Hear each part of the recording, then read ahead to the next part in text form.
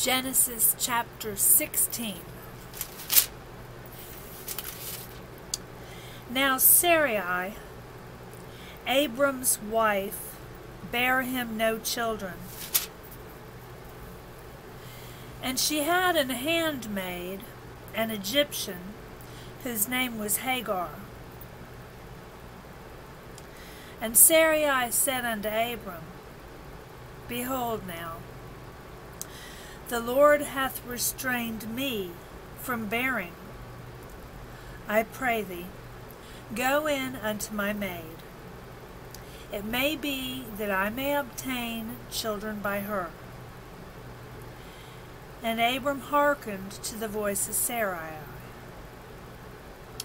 And Sarai, Abram's wife, took Hagar, her maid, the Egyptian, after Abram had dwelt 10 years in the land of Canaan, and gave her to her husband Abram to be his wife. And he went in unto Hagar, and she conceived.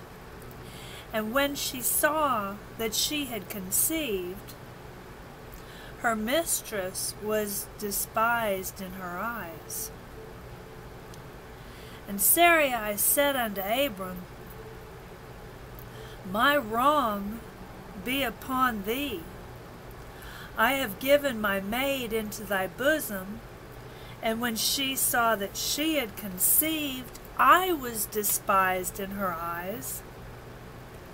The Lord judge between me and thee.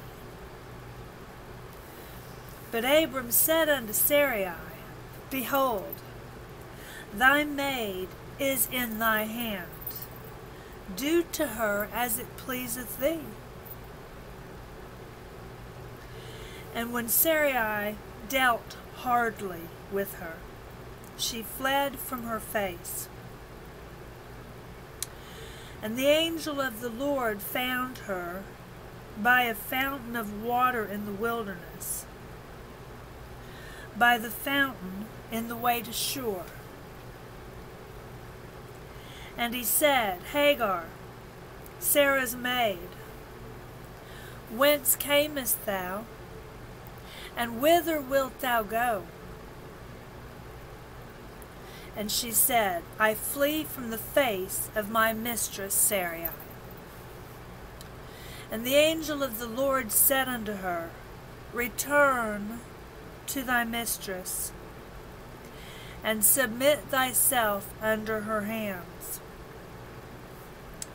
And the angel of the Lord said unto her, I will multiply thy seed exceedingly, that it shall not be numbered for multitude.